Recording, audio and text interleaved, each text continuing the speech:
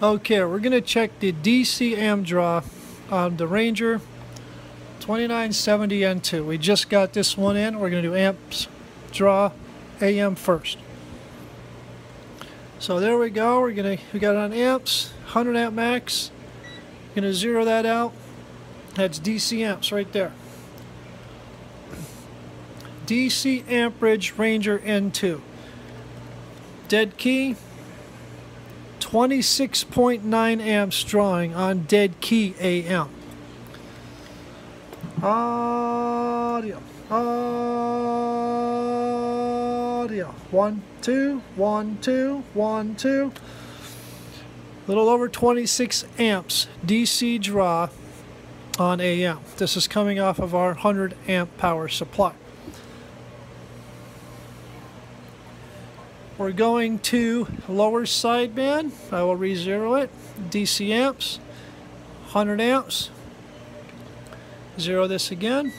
Okay, we are now on lower sideband. Audio. Hello, hello, hello. 1 2. Hello.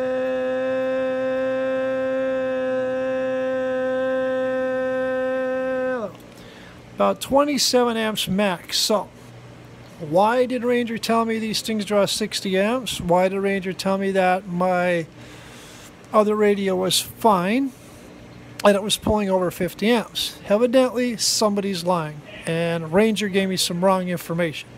Again, we're going to zero this out. Sideband. Audio.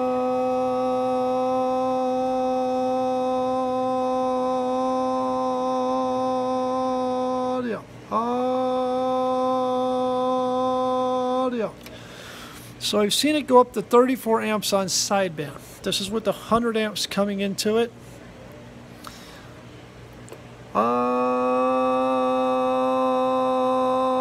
1 2. Audio.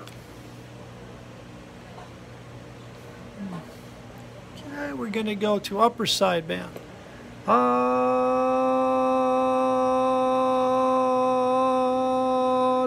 Audio.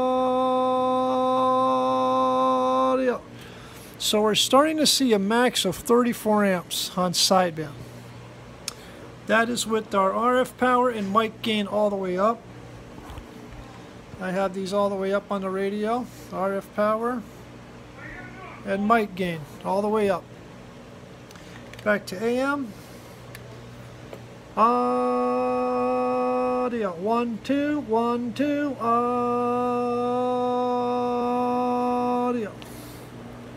Back to sideband. Sideband. 1 2. Sideband. Audio. Audio. Looks like the radio pulls about 34 amp sideband. A 50 amp power supply should have held it. There shouldn't have been any issue. This thing is pretty much stock from the factory. Let's see what we got on watts now. Watts here.